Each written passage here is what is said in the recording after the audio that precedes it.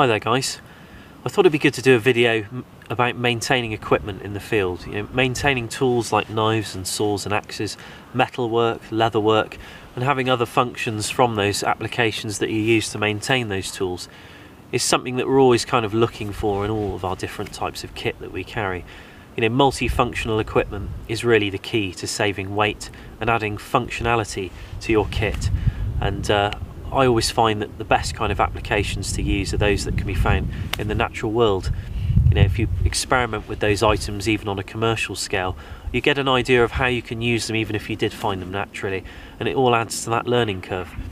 Knives, for example, these knives here, they're 1095 carbon steel, and they're very good knives and it's a very good steel.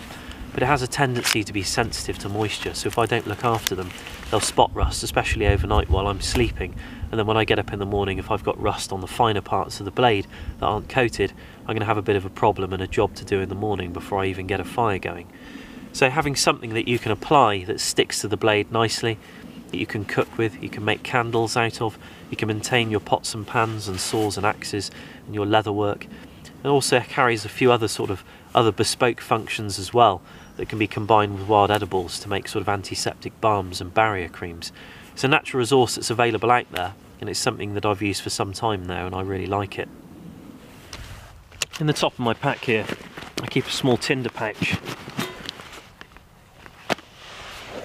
Inside the tinder pouch here, I keep a small metal tin with a plastic lid, and inside that tin I've got some blonde goose fat, or rendered goose fat. So before considering fat, you might want to think about where you live in the world. Are there going to be a risk of predators, for example? I've had comments from guys from other channels who say that fat isn't an option for them to be putting on their leatherwork, for example, because they have a problem with bears. So it may just be something to consider before you actually go out and start using fat and putting it in your pack and using it on your kit. But for me, fat is a good resource in my part of the world. I don't really have to worry too much about predators at all. And fat's kind of readily available commercially, and obviously I hunt as well, so it's always good to know how to utilise and render fat off of the animals you hunt, which is great. Although small game, at certain times of year, fat is few and far between, but it is there in part and it is very useful. But this is goose fat, like I say, and there are two types of goose fat really, and this really applies to all fats as well. There's rendered and unrendered, and in the term of goose and duck it's blonde or brown. Blonde being rendered, brown being unrendered.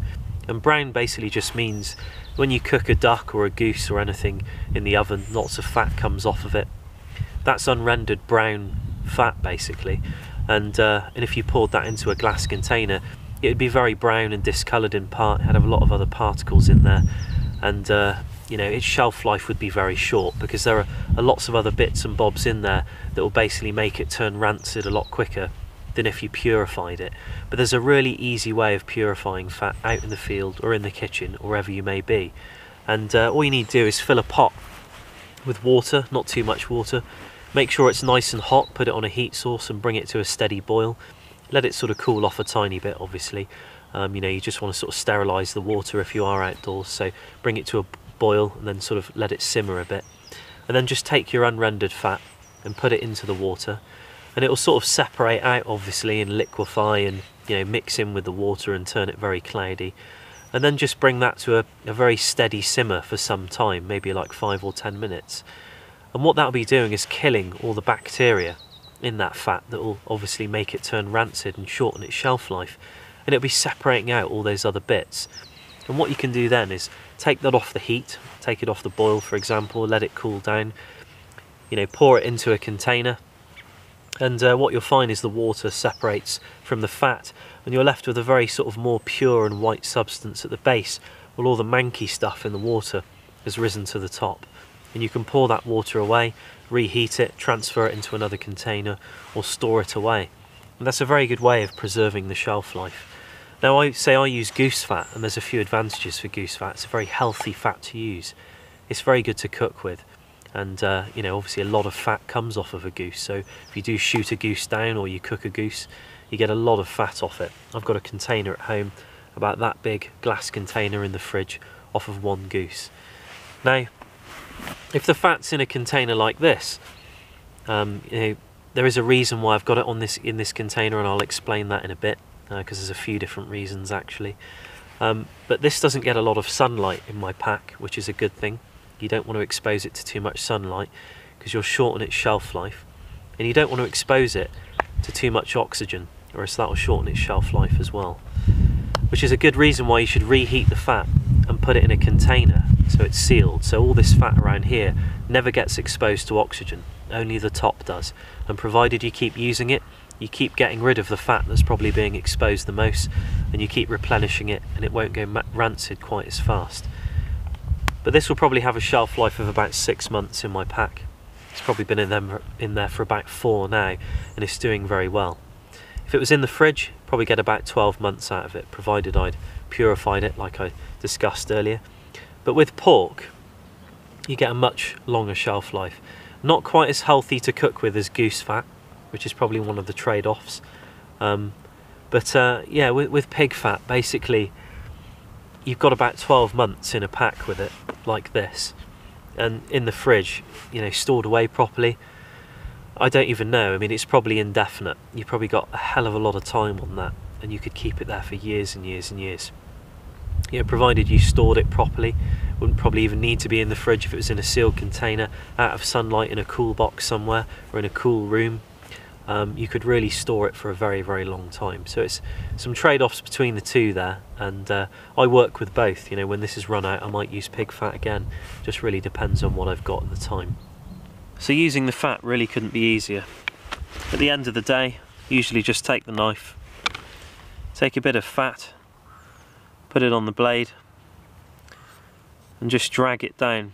The reason I don't start there is because that's the edge. I drag it down the edge like that, just to avoid cutting myself. And you can take some of the excess off, just move to the other side.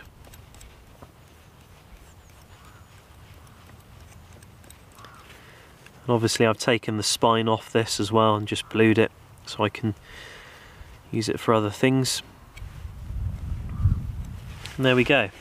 And the great thing about the fat is it really does cling to the blade. I've found even when carving and battening through large chunks of wood, the fat's still been on the blade at the end of the day to a certain degree, which is really good. You may have tools like this one here. This is a folding tool, and you may want to get some sort of lubrication inside this sort of mechanism here. You know, for example, I usually take a side-by-side shotgun out sometimes to do a bit of shooting, and I'll spend some time camping out, or sometimes even take an air rifle. And you know, it's been raining very heavily, and I want to make sure that I get some sort of lubrication inside the action of the jaw of the gun, to make sure that moisture doesn't set in there and kind of cause spot rusting overnight, sort of stiffening up the action. The same goes with this particular tool here, or any kind of folding knife. Now, with a spoon like this, you can put a bit of fat on it, put it over a fire, and obviously just drape the fat into the areas you want it to go. So the nice thing about it is nice and solidified, so it isn't going to spill anywhere, but at the same time you can liquefy it if you want to use it like an oil, for example. But it's good for leather work too. As we've seen in other videos, you can smear the fat on the leather work, and it's really useful for just kind of fending off moisture on that leather work. But another useful thing you can do with it, obviously, is you can eat it, which is great. It tastes good, it's nutritious for you. When you're out cooking some mushrooms or a bit of meat or some wild edibles, it really does help to have something like that, so you're not burning things if you do tend to fry them. I've got a small plate here, and this is a Life Adventure titanium plate, and this is my primary frying pan. And you may think, well, it hasn't got a handle, but with a bit of improvisation you can make a handle just to clip on. So here we are, this is the pan with the handle. And the handle's very simple. It's just a piece of hazel with a notch cut in it with my Laplander saw, or with a knife. You can use either or. And it's very, very simple. But it allows you to just be quite a distance away. I can make this handle as long as I want and at any angle I wanted to. So I could even have it like that and be sitting down and cooking. It's a very, very easy design, and just carrying a very light plate like that really does help. And it doesn't need to be non-stick, because the fat really does come into its own in that perspective. Stops things like wild mushrooms and things sticking to the pan and allows you to cook them a bit better. The same with meat, although I find meat obviously has its own fat in it, and it generally stops sticking after a while anyway. But if we pluck that off there, you can see I've just cut a notch in there. And all the notch does is slot down on the edge, and you can see this pan has a lip on it, and the lip just locks in. And if you get a little wood shaving, what you've used in the process of making this, just push it on the underside. As long as you're not cooking on an inferno and you're working on embers, it'll be absolutely fine. But it's a great little pan, it really does work well. And another important thing is always skin the bark, because bark has bacteria in it, so you don't really want any bark going in there, which is why I always skin it at that end. So those are some really good uses for fat. You can cook with it, you can use it to maintain your metal work and leather work, but there is a reason why I keep it in this metal tin, and it does come into its own in another way as well. And it really works great with fire lighting. If any of you watched the tinder fungus video I did some time ago, you'd have seen that I processed some material out of a fungus called Ganoderma australe, or southern bracket. It's a bit like Foam's fomentarius, or has a trama layer. And you can get kind of material, a highly absorbent material out of it, and it makes a fantastic natural wick.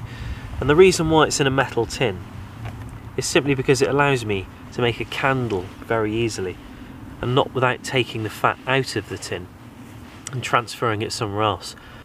So if I take a piece of this tinder fungus material, I can actually break off a portion of it, just like that, and you can see that it's full of fibres. Very, very absorbent material, and that's why it makes such a good wick. But all we need to do is rub a lot of fat on it now. So I usually push it into the fat like that and smear the fat all over it. You know, you really want to get that fat in there, but in a minute we're going to use a bit of heat to really help. So once you've put a bit on there, you can see there's a lot of fat smeared on there. You can get the rest off your fingers. You probably do a neater job than I just did. I'm going to use a piece of birch bark and a ferro rod to get a naked flame going. And I'm going to use the aid of that flame to help more fat absorb in, and then ignite it and put it in the top of the candle.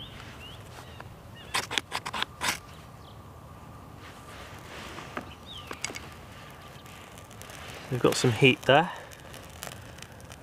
I'm going to use that, just melt more of the fat in.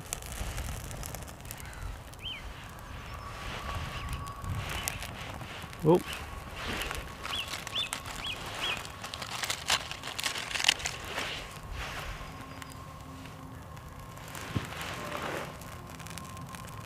You could obviously use a lighter for this. If you scrape enough shavings from the ferro rod, you can kind of get a bit of a flame.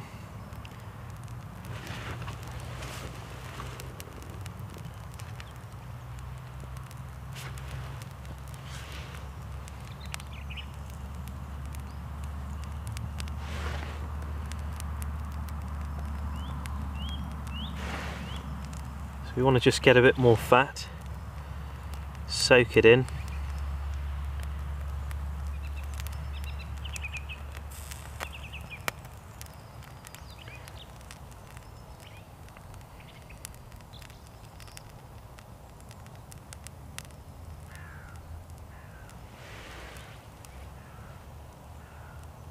And that should burn now, should start to burn.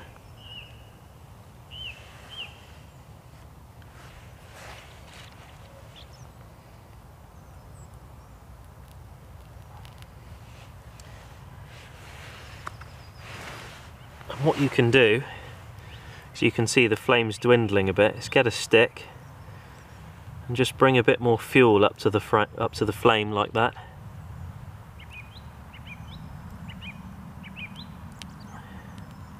Just get it going.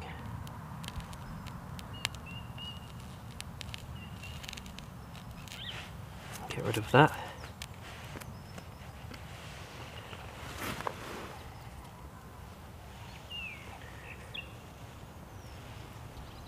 You just want to kind of nurture it a bit, because the more fat you put in that wick, the less likely it is to scorch and burn out and get too charred.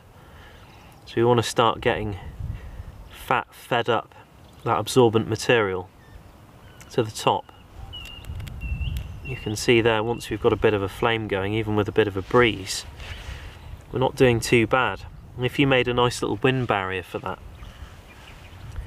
you know, you've got a fantastic candle for the evening. So this candle's still burning happily. a lot of the fat's liquefied now, and that might be a good opportunity to then use that fat to drip into other bits of mechanisms and things like we talked on folding knives. But it is a fantastic natural resource and something that's very easily purified in the field. But there is another thing that it can do, and it can act as an aid in a barrier cream. It's good for things like chapped lips and sort of dry areas of skin. But there's a certain plant around, hopefully I can find it. I know there's a water source quite deep in the woodlands there. Quite a lot of fallen trees around there, so I'll have to be careful. Lots of flooding around here at the moment. So the ground, because there's a lot of clay, there's nowhere for the water to go, for all the roots are softening up. A lot of trees are coming down, some of the biggest ones you wouldn't even suspect. But we're going to go over to that area.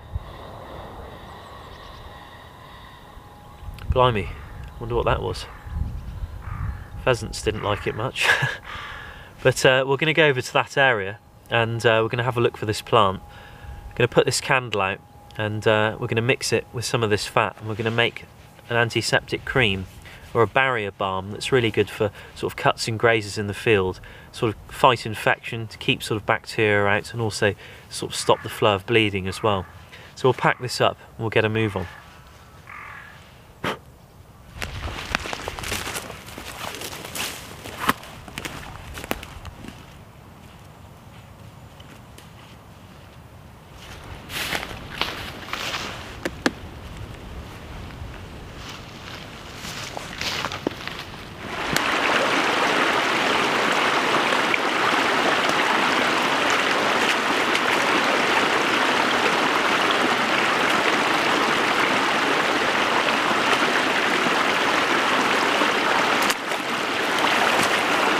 So the plant I'm looking for should be growing around here. And I've got a feeling I'm going to have a good search around to find it.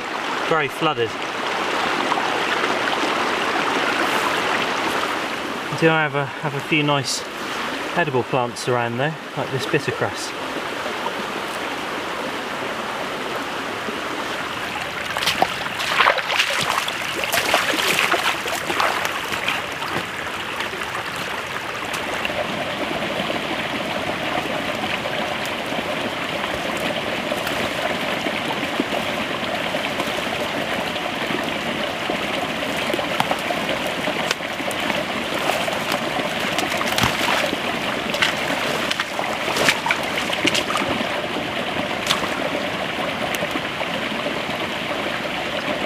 So a bit of a mission, but I've managed to find it, growing by this sort of stream here. Bit of a risky place really to spend some time, prolonged time obviously, not just me here now. All these roots are very exposed and the banks are caving in. See this big beech tree's gone behind me. This plant generally likes to grow by water, but you will find it in waysides and hedgerows very, very commonly. It's just at this time of year, you're really looking for the ideal environment for the plant, because you won't really find it on the hedge sides anymore. It would have died away. And this is a very good environment for lots of different plants, edible, poisonous and medicinal, because obviously there's a water source here. But let's have a closer look at the plant. So we've got some hedge woundwort here in a very dwarven state. I found some slightly better examples, but at this time of year they're always going to be very reduced, and I'm very surprised to actually even see it around, because you normally find it very much in abundance, by roadsides and waysides, and in the woods where sunlight hits the forest floor. And we've got a nice open patch above us, and obviously the light's coming in, and it's got an interesting little microclimate around here. So we've got quite a lot of different plants growing in one place at a time of year where some of them aren't really commonly seen.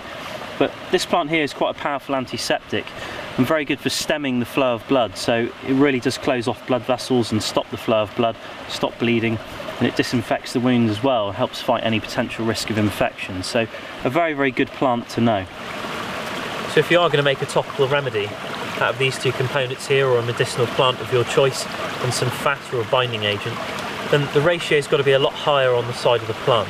You want to really mush the plant up into a pulp in a pestle and mortar, and use a lot more than this, a large quantity of it, and mix it with the fat. Mix it all together, make sure that the fat's nice and green, you've mulched it all together, so when you apply it nice and thinly, you've got the plant really doing its thing, and the fat is just there as a binding agent, and it can keep the dirt out and keep moisture out. So if dirt just does go on the wound, you can clean it away very easily, which is the good thing about the fat. That will allow you to do that quite easily there. So there are a lot of topical plants out there that you can use to do this with. And hedge woundwort is just one of them, and it's just one of the many plants that can be found almost all year round. You know, at this time of year you're really searching for it in its infancy, and it's probably not going to be as potent as it is in the summer, where it will reach quite a degree of maturity, and you'll obviously have the flower to utilise as well. But the whole plant is an antiseptic, including the root as well, which is a good thing about hedge woundwort. But I hope you've enjoyed the video, guys, and it's been useful. I don't get too many good evenings at this time of year, or days in fact, to do any videos. I haven't been able to get out in some time. The torrential rains have coming in. We've had 80-mile-an-hour winds in some parts of the country, and all these trees have been falling all over the place. I've lost my internet connection, lost my phone line, lost the power to the house. Obviously I live on the edge of the woodland here, and you know, the big trees have been falling down and taking out the lines, so obviously BT are coming along to repair it next week, so hopefully I'll be back up and running again. But thank you again for watching, and I appreciate all the support, and I hope everybody's well, and the flooding hasn't really taken out too many people in this country. It's been pretty tragic, and it's nearly been to my doorstep on a few occasions with the river bursting its bank, but fortunately we've taken a few measures with help to the local farmers to stop that happening. But thanks again for watching, and I'm going to sit here and enjoy the evening, and take care.